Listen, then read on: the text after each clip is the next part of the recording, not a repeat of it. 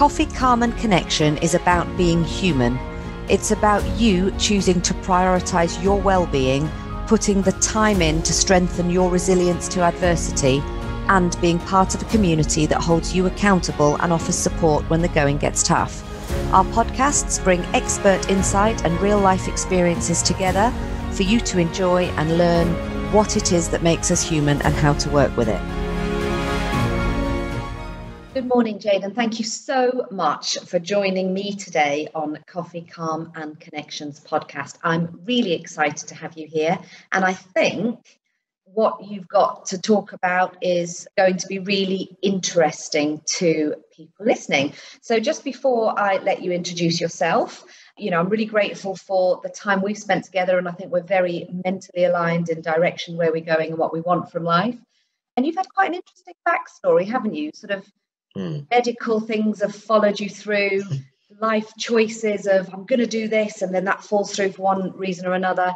Those kind of things seems to be a bit of a pattern. Do you want to give us an intro to you, who you are, where you are now, and we can discuss your life story? Okay, sounds good. So I'm Jayden. I'm now 33. And yes, you're right. I have had a very interesting life so far. And I can gratefully say that medically now, touch wood, I am very healthy and very grateful for that. And very unique with the condition that obviously we're going to cover that I was born with, in the sense that I am less than 1% of the people with my condition to have a pretty normal life, quite normal, obviously. So yes, wow. I'm very lucky and very grateful, but that, I think a lot of it is through my own determination as well as just luck, shall we say. Mindset, in my opinion, well, it's what makes luck. Mm-hmm. So, and actually that's a lot about what we talk about on these podcasts and through the Coffee Calm Connection platform, is about how do you become in control of your own mindset. And some of the things you have to do there are to break down the predefined sort of lenses through which you see the world, and that's what I find so interesting about talking to people on these kind of podcasts. So do you want to give us a sort of a run through of sort of the major turning points in your life, maybe? Yes. So initially, I suppose people would like to know what I was born with. I was born with a condition called bladder exstrophy, and simply that means, in Greek, I believe, the bladder on the outside. So unfortunately, just in the womb, the skin for some reason forms under the bladder rather than over it like a normal baby. And that just basically simply means once I was born, I obviously had to have it all reconstructed and popped back where it should be. And unfortunately, it also meant that my pelvis was a little bit, it basically wasn't sitting how it should be. And they literally break the pelvis and put it back to how it should be, which I'm very grateful to say. Obviously, I was a baby. I have no memory of this whatsoever. And it was a lot tougher on my mum, of course. She was very young. She was only 19. And yeah, and she always joked, because the first time I had that operation, it should have been a one-time thing, having the pelvis broke, pop it back together, all good. But I could not sit still. As a baby, even a newborn baby would not sit still. So unfortunately, I broke my own pelvis again after the first surgery, and the doctors, they said they obviously did it again, like kind of glued it back together, and had to literally wedge me in to get me to heal. And my mum said just from that point onwards, she just knew I was going to have tons of energy and sort of be a bit of a rebel, shall we say. Wow. As a mum of 3 children, 3 very active children, I cannot even imagine the pain and the worry your mum must have gone through trying to make this tiny baby just be still. Sit still for just a few weeks. But yes, of course, babies don't have a clue. No. So is the condition now fixed, or do you still have some long-term implications? In the sense of day-to-day life right now, as a reasonably young adult, you wouldn't really know. Like I said, I am very, very lucky. Some people, unfortunately, are not as lucky. It can impact them with medication, further surgery. The only long-term condition is that I have one kind of like functional kidney. The other one is still in there because it's not ever caused any trouble to have it removed. But it basically doesn't do anything. So I just have to drink a lot of water, which is obviously good. Everybody should.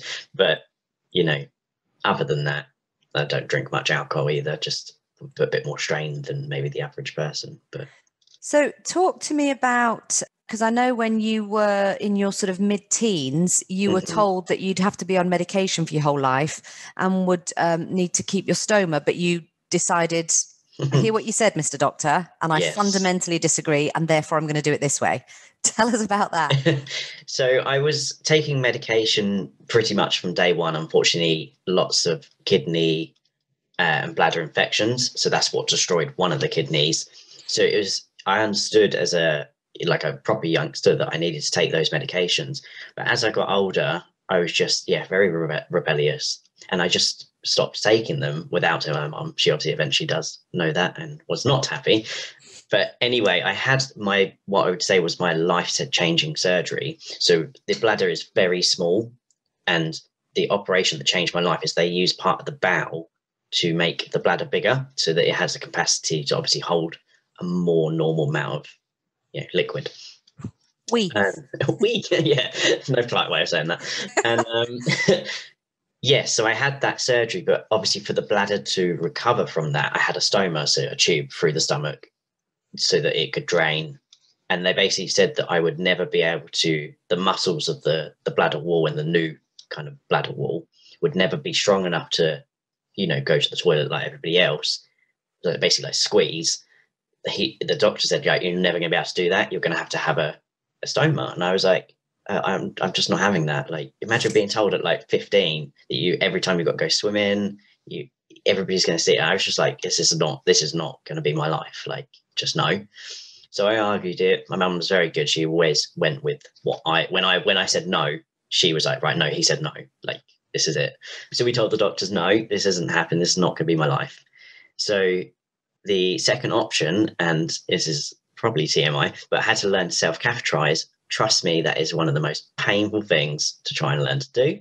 Wow. But once you learn, it's obviously normal. But again, as a teenager, I didn't want to have to take catheters everywhere I went. So I just stopped and tried to go like everybody else. And it was absolutely fine. My doctor didn't believe me that this was possible. He was like, no one's done it.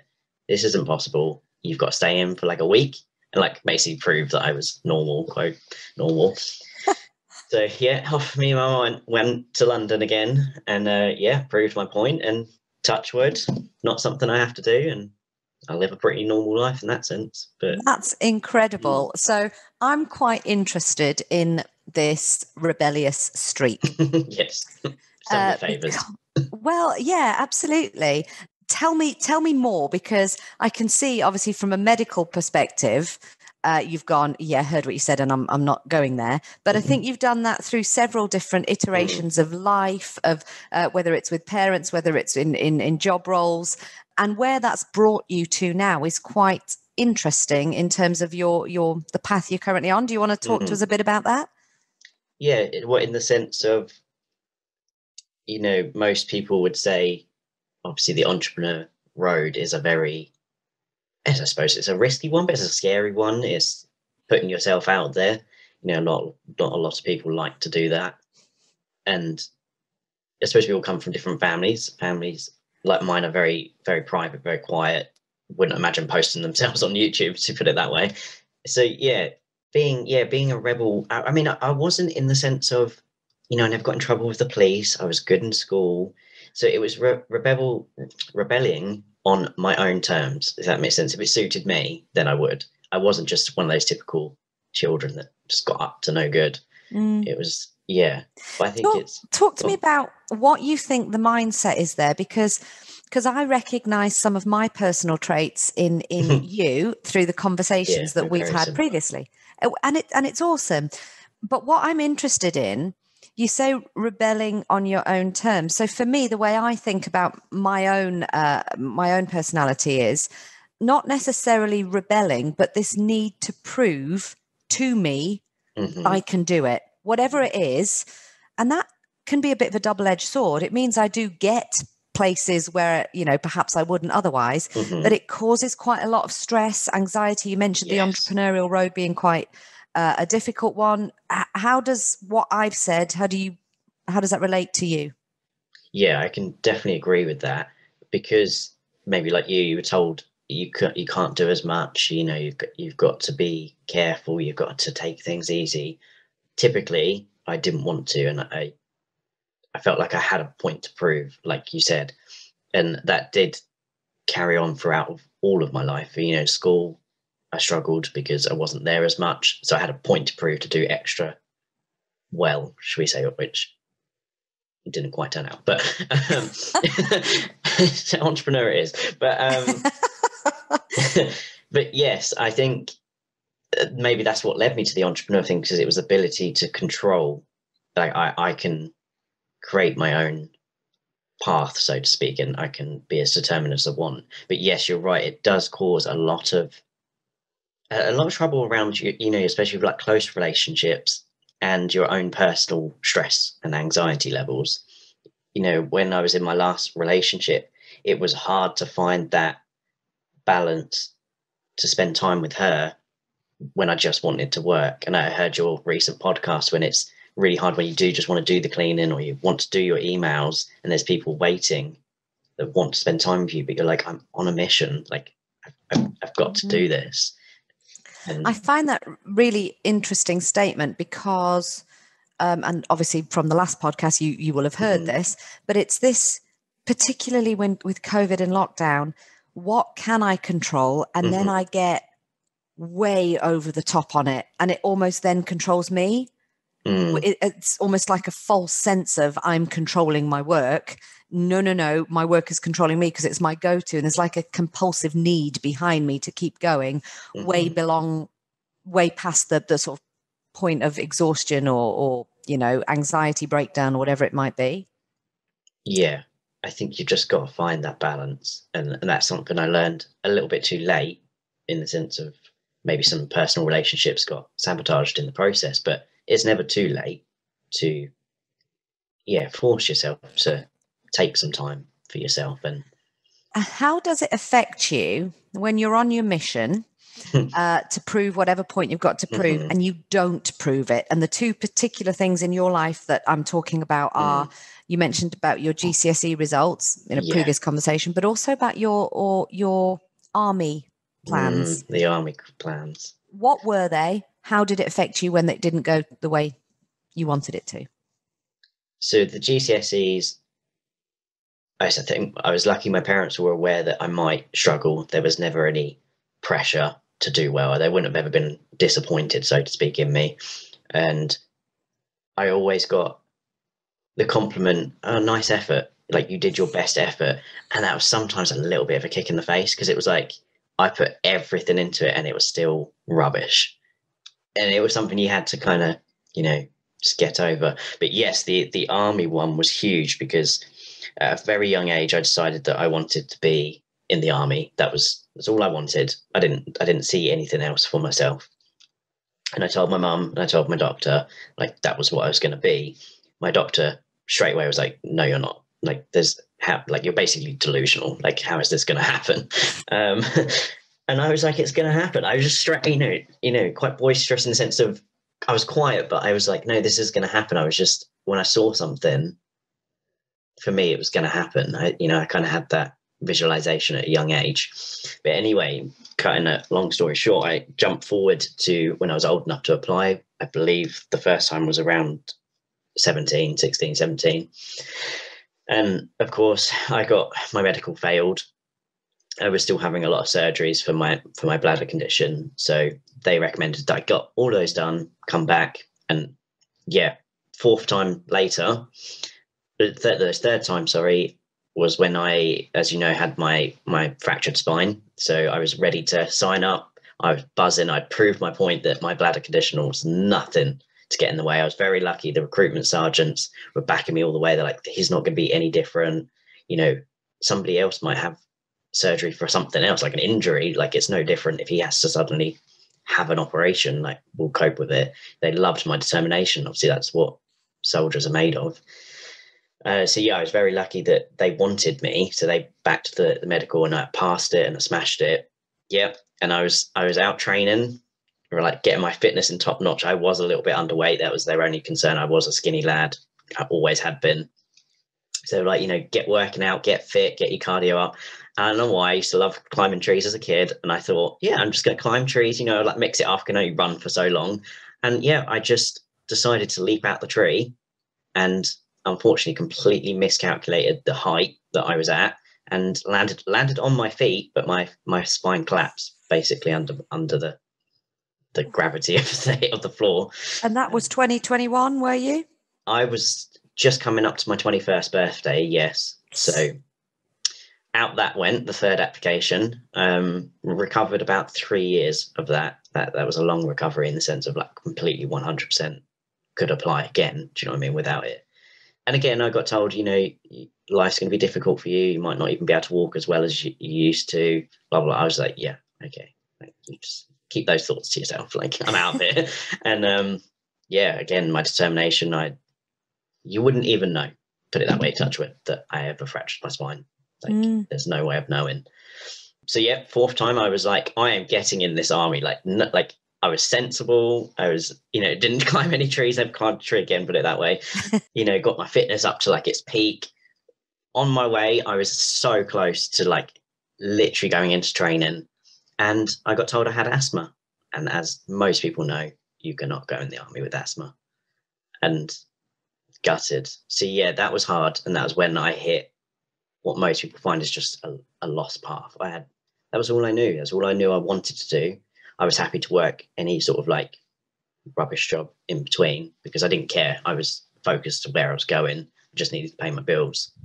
Yeah, and I was completely lost for obviously a few years after that because I think that's tell me if you can, if you're happy to, what that period was like, because I've spoken to an awful lot of people that through lots of different reasons have lost their way, and they're kind of drifting isn't really the right word, but some people find that they are drifting. Some people find that they are going 100 miles an hour in no direction. Or stuck. Completely just stuck. And what that does to you as a human being, to your drive, to your motivation, to your ability to sleep, to your self-belief. Talk to me about that period in your life and how you dealt with that. Yeah, I definitely went through some dark periods in life. That wasn't the only reason, but around after sort of 21 years old. And because I'm now quite spiritual, I see it as that it was a challenge to basically wipe out what was already a bit of a shaky foundation, which wipe out all that rubbish, all that hardship, and be able to rebuild on like a completely flat, strong surface. So I'm grateful for those challenges, as much as obviously some of them are very difficult to reflect on.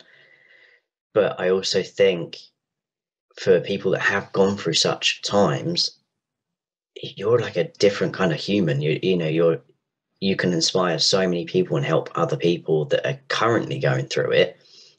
And I wish I had reached out more to people when I was in the current.